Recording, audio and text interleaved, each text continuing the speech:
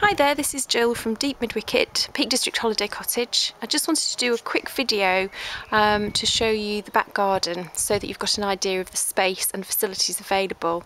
It's only a small back garden, there's no grass, there's just two big flower beds either side of the path and then two sort of patio areas here with a bench for sitting out in the morning sunshine to eat breakfast.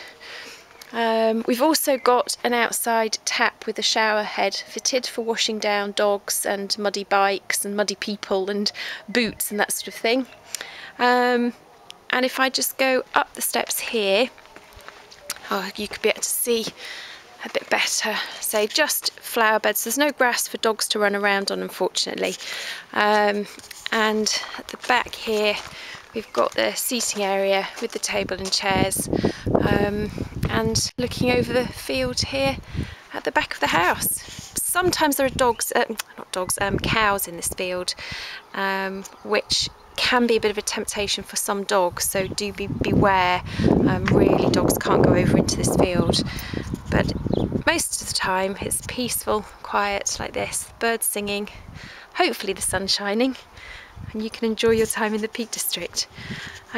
So hopefully that gives you a better idea of the size of the garden and what it is and isn't appropriate for. Also, I'll just quickly show you while I'm here our shed, where we have, normally that shelving unit won't be there, storage in here for sort of three or four bikes you can squeeze in there.